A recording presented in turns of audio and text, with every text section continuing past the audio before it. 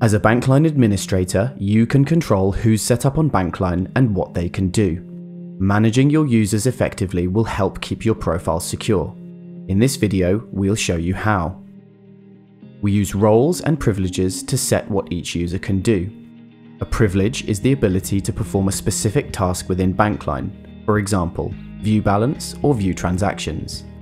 These privileges are organized into roles like account operator, which are then assigned to a user to determine what they can do in Bankline. Before you set up a user, you'll need to decide what you'd want them to do and then assign them the appropriate roles. We have several preset roles that you can assign to users, covering the most common Bankline tasks. We call these master roles. A user with a master role can do all the tasks the role allows on all of your Bankline accounts. Here are some of the key ones. Administrator. Give this role to someone if you want to create an additional administrator. Account operator. This gives users the ability to register new accounts and view statements and balances. Key all payments. This role lets a user key, import, and edit all types of payments. Authorize all payments.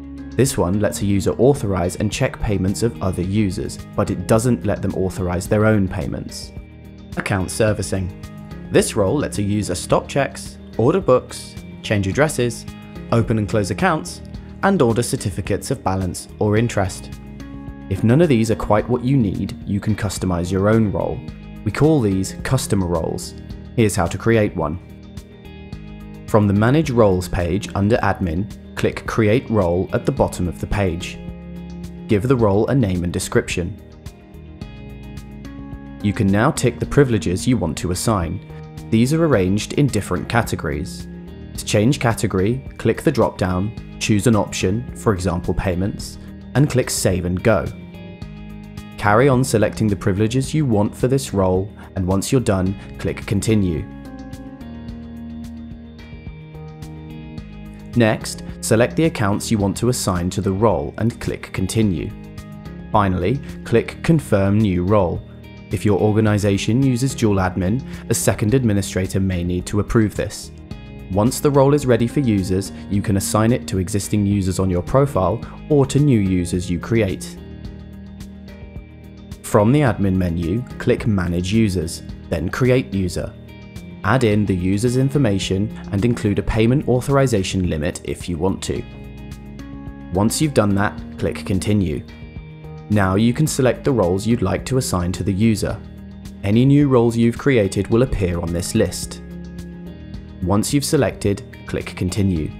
Select the address you'd like us to send the user's smart card to.